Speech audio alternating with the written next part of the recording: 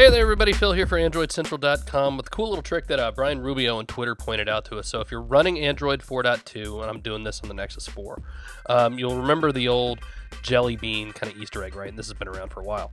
But on 4.2, if you pull it up there and then hold down on the Jelly Bean, you get the little flinging Jelly Bean things, right?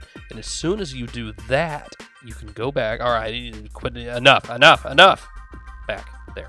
So go up to Display, and then remember we have the Daydreams feature on Android 4.2, which is kind of like a screensaver for when you're plugged in. And now you have BeanFlinger, which is just fun to say. So here's what it looks like as the Daydream little solution there, which is pretty cool. So nice little Easter egg there. Thanks, Brian.